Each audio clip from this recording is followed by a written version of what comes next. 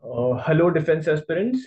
Today we are going to discuss about the previous year questions of the topic that is the earthquake. One of the most important and favorite topic of CDS exam as well as of the NDA exam, and even some of the topics from this particular chapter.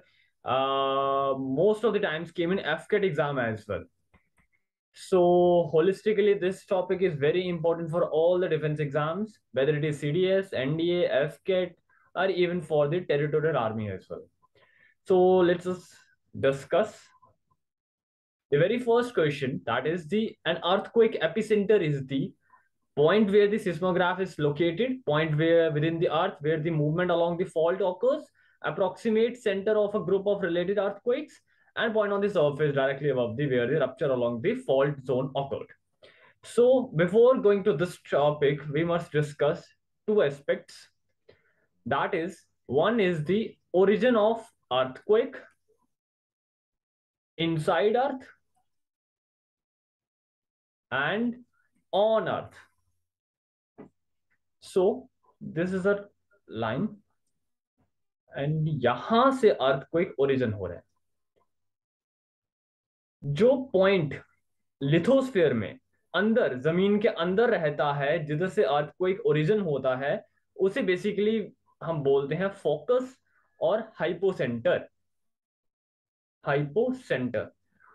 और जिस point पे earthquake जमीन को hit करता है, जो surface of the earth को hit करता है, उसे हम बोलते हैं epicentre. Very important. Hypocenter was the term which is usually used as the point from where earthquake origins or originated. So this is option number D is correct for this question. So now let's move towards the next question. The wave that helps scientists to understand the internal structure of the earth. The most important topic of earthquake, that is the shadow zone. This question is all related with this topic only. If you are having good knowledge of shadow zone, which I already had discussed in our geography course, so let me come to the solution of this. Shadow zone, as we all know, the S wave makes the this is the shadow zone of S wave, and because of having the largest shadow zone, secondary wave, that is the S waves, is equally used as an instrument, or you can say as a methodology to see the internal structure of the earth or the interior of the earth. So secondary waves is the right option. Now let us move to the next question. Which of the following statement relating to earthquake is all correct? The very first statement says the point of origin of the earthquake is epicenter. It is false, because origin is basically hypocenter or focus. The line which is joining the places which were affected earthquake at the same point of time is known as homosismal lines. That is actually correct. Same point of time पे कोई भी दो earthquake आ रहे हैं तो उस line को हम होमोसिज्मल लाइंस बोलते हैं, होमोसिज्मल लाइंस. एंड अगर सेम मैग्नीट्यूड का अर्थक्वेक आया है, सेम मैग्नीट्यूड का, तो उस लाइन को हम आइसोसिज्मल लाइंस बोलते हैं, आइसोसिज्मल लाइन. तो इस क्वेश्चन का आंसर ऑप्शन नंबर 2 होगा. नेक्स्ट क्वेश्चन, करेक्ट स्टेटमेंट देखनी है यहां पे भी. The first statement says earthquake largely occurs along the converging plane boundaries. बिल्कुल perfectly right, because आप एग्जाम्पल ले सकते हैं नेपाल अर्थक्वेक्स.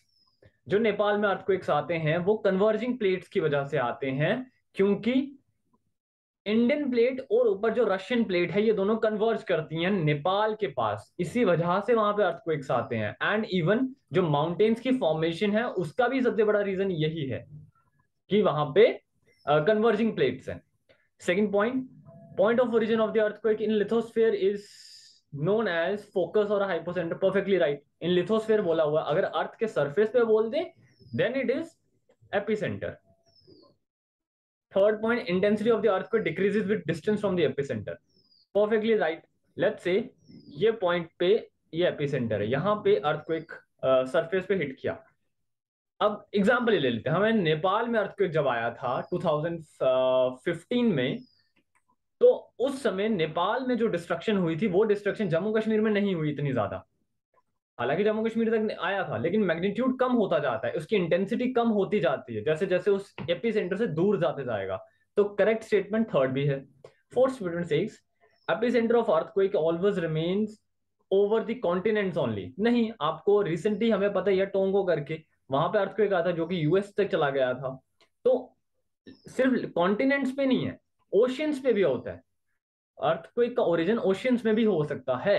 तो इस क्वेश्चन का आंसर ऑप्शन नंबर बी होगा, 1, 2 and 3।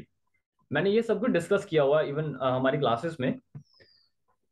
Okay, the next question, that is the last question. The extent of damage which is caused by the earthquake is not influenced by which of the following of the very first is strength of the earthquake. इससे affect करता है damage कितना ज्यादा है, कितने strength का earthquake आ रहा है, population density, it already, type of building, building का टाइप क्या है ये भी करेगा, लेकिन climate of the area, climate पे और अर्थक्वेक पे कोई रिलेशन नहीं है, अर्थक्वेक के डैमेज पे कोई रिलेशन नहीं है। तो ये रहेगा हमारा right option number D. So I have already covered all of my earthquake chapter, volcano chapter, plate tectonic theory and even the astronomy of the astronomy for all the defence exams मैंने already cover किया हुआ है। तो kindly go through the course and thank you.